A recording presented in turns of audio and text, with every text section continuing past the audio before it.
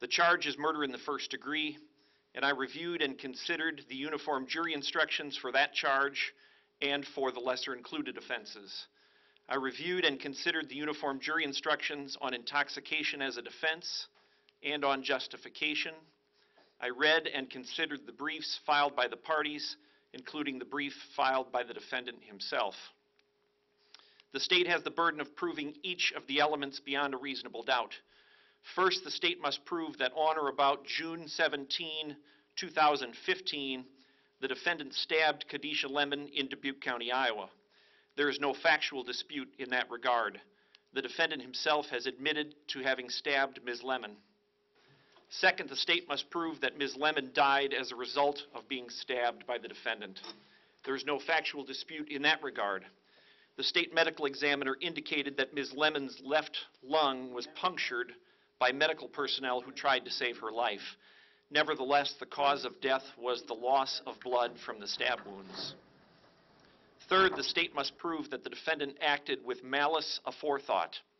And fourth, the state must prove that the defendant acted willfully, deliberately, premeditatedly, and with a specific intent to kill Ms. Lemon. Intertwined with those elements are the defendant's asserted defenses, namely that he was justified and acted in self-defense, and that he was intoxicated or under the influence of a drug or intoxicant. Intoxication neither excuses nor aggravates a person's guilt, but rather factors into the state's obligation to prove specific intent. Intoxication is a defense only when it causes a mental disability which makes the person incapable of forming the specific intent. Similarly, the state has the burden of proving that the defendant was not acting with justification. The use of a deadly weapon accompanied by an opportunity to deliberate is evidence of malice, deliberation, premeditation, and intent to kill.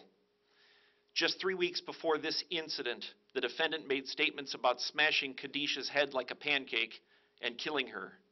He clearly had control of the frying pan that was used to knock her teeth out. He clearly had control of the knife that was used to stab her repeatedly. The state has proven beyond a reasonable doubt that the defendant acted with malice aforethought and that he acted willfully, deliberately, premeditatedly, and with a specific intent to kill. The force used by the defendant was significantly unreasonable under the circumstances.